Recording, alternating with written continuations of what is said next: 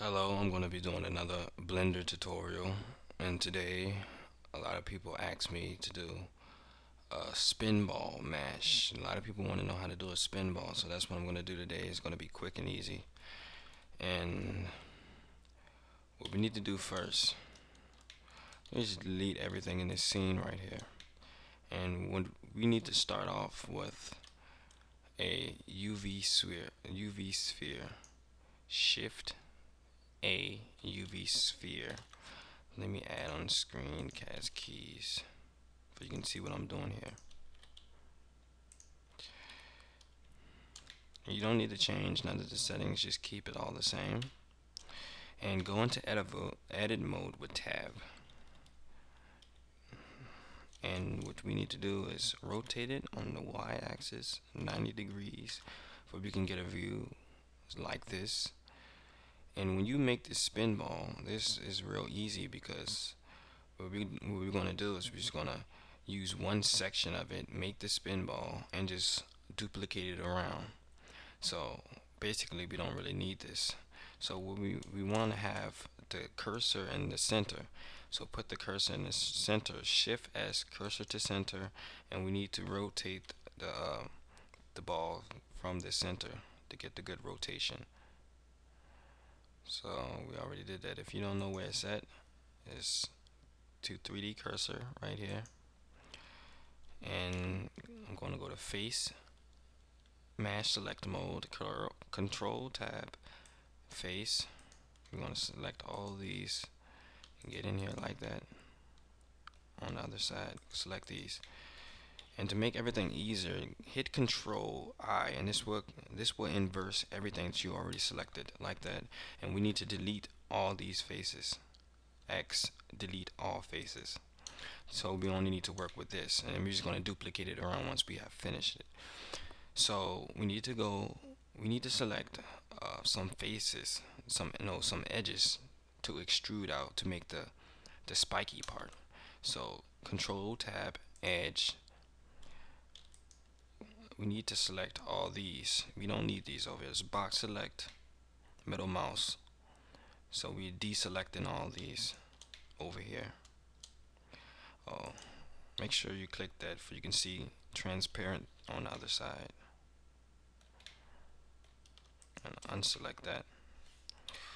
Okay, good. So we're just gonna extrude it out. Press E to extrude and extrude it out. You can extrude it out to however distance you want, but you need to have it to a point when you can be able to see the spikes come out. So that should be good enough. We need to select some verts too, so go to Control Tab Vertex mode, select these bottom ones and delete it because we don't need it. X, delete vertices, like that. So this is the part when we actually make the spikes. I'm going to top view, numpad 7, select every other vert from the middle. So what I mean is select the middle vert, select that vert from, so it's every other one.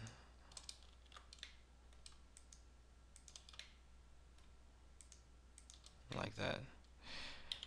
And we want to grab them and bring them out. You can see we're trying to build the spikiness part, and grab every other one that we didn't select, and we're just gonna grab them and pull them in and pull them in. I'm going to this side because I want to bring them down because I like that. You see what we got there? That's this. We're gonna extrude this all the way around. So now we're in edit mode. So select all the verts, everything. And only thing we're going to do is duplicate this all the way around 360. So Shift D, R, rotate like that.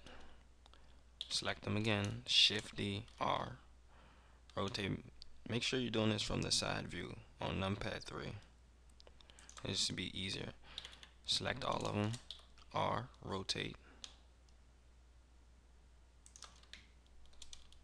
Shift D, R, rotate. Shift D, R, rotate. Looks like we're missing a gap there too. I'm going to select one of these verts and press Control R, and that's selected local. All of them that's connected. Shift D, R.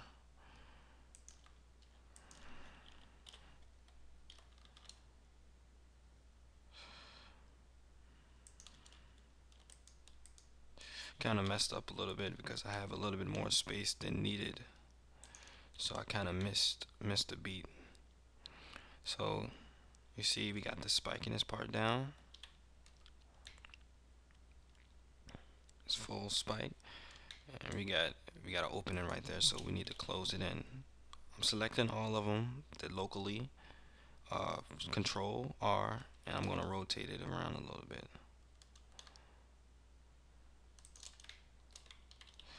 Remove doubles. I'm going to remove some of these verts, and the threshold, bring it up before I can reach around. That's good. Now we got our spin ball. Now what we need to do, we need to apply a material to it. So right now I'm just going to go into GSL shading.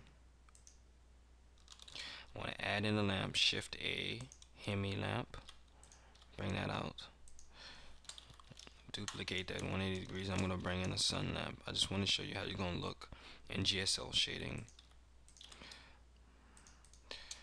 And I went into textured mode by pressing Alt Z, new material. We're just going to name it blue and get a nice blue that you want. Bring the specular down a little bit and go to smooth shading. Then you got that nice effect going on. And we can also bring in a ramp. We're going to bring in a ramp shader and these bands and overlap them and diffuse ramp mode to normal. Select this ramp, and we're just going to change this white to like the same blue so it can come together.